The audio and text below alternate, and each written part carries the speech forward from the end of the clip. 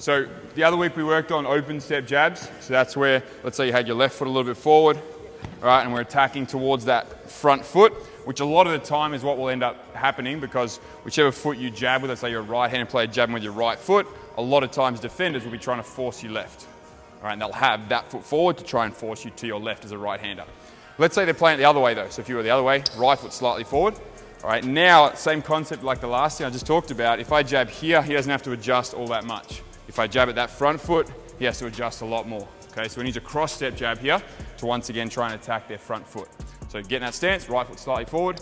We're gonna step across. I'm circling the ball over as I step. Once that foot hits there, we're gonna shift slightly back and punch the ball down and then go. So just a very slight shift of your weight, basically just dropping down and just punching the ball down like that, right on the spot before you then attack forward. All right, watch the rhythm of it again. Over, down, and then go. So the foot hits first, foot hits, shift back, and then you're into your drive. However you want to finish, shoot a jump shot, up to you. All right, you guys are all right-handed, so you'll all be stepping across that way, plant, down, and go. Yep.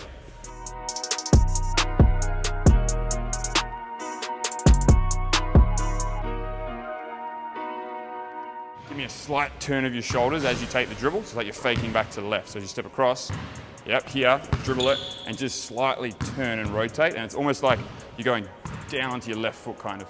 Imagine putting your shoulders towards your left foot. All right, down. Yep, with the dribble, with the dribble.